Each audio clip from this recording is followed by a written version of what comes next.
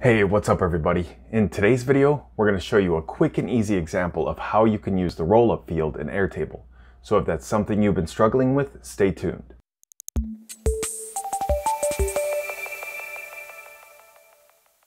So the Rollup field, in the simplest terms, allows you to perform formulas or calculations in specific cells from records in a linked table. So it basically does the exact same thing that the lookup function does, but then it can perform a calculation on top. So let me show you a couple examples from a base that I threw together over here in my new Airtable account. So this example base is to track the performance of a customer service rep team. So when I put together this example, I was kind of thinking about the online chat customer service for web hosting. Sometimes in the chat, when the customer pulls up the online support chat window to ask the customer service rep for some kind of technical advice or technical help, somewhere throughout the conversation, the rep might suggest some kind of additional upsell that the customer can purchase. Maybe it's domain privacy, a website design, or something else. And on the rep's end, that closed sale might go towards their monthly employee review. But also, towards the end of the chat, the customer might get a prompt to leave a quick star review, like 1 out of 5 stars, as well as some additional customer feedback. So in this example, that information might be summarized in the ticketing software and then shoot over to Airtable at the end of each month as a kind of monthly report. So if you look at the monthly reports table on this base that I set up, you can see that for each month, both of my two customer service reps have an average customer rating, as well as a total of all of their sales closed for that particular month. So our objective here is to create a couple roll-up fields within the service reps table to kind of summarize all of the information from the monthly reports, including the average customer rating, as well as the sum of all the sales that they've closed. So the first thing that we need to do in order to create these rollup fields is to link both of these tables, because that link is what is going to provide the relevant data for the rollup fields that we'll be creating. So in the monthly reports table, you'll see that I've already filled in the data of the service rep name right here in this second field.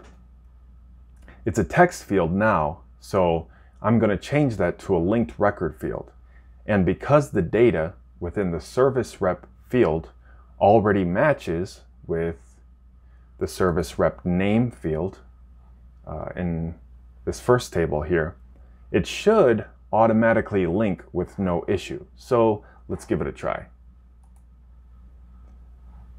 Let's select the field type and link to another record. And we're going to click service reps. And we're going to uncheck that option right there. Are you sure you want to convert? Yes. And you'll see that now we have that linked field, right, or linked record right there. And it automatically generated within the service reps table. So now we have our service reps within the service reps table connected to all of their monthly reports. And so that's the first step of creating these rollups. So now let's set up our customer rating rollup field.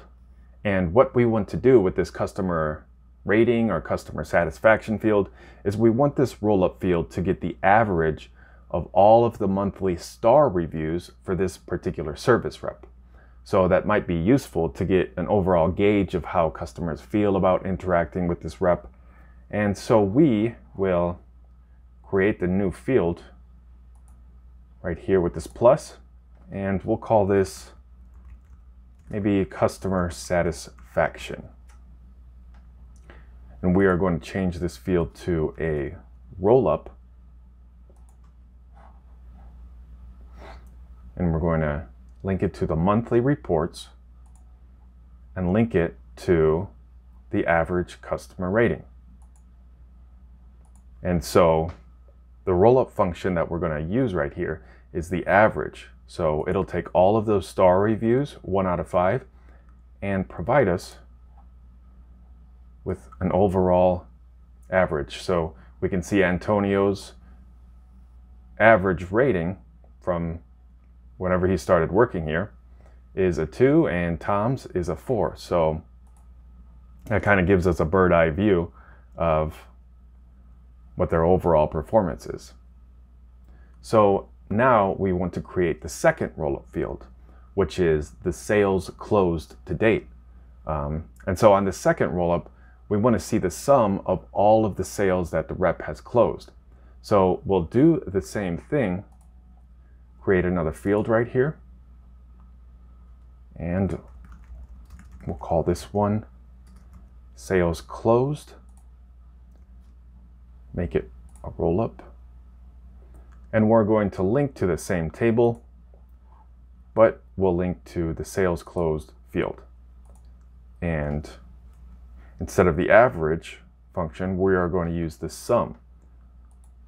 So what the sum does is it adds in all of the values from these linked records and that particular field, and it gives us the total for both of our sales reps. And we're going to customize this field type through formatting and turn it into a currency.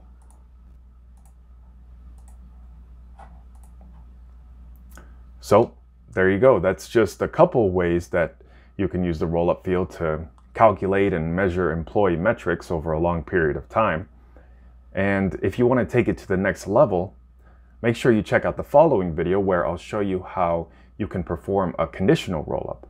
Meaning, what if you wanted a summary of your employee performance, but you wanted to filter it by the year?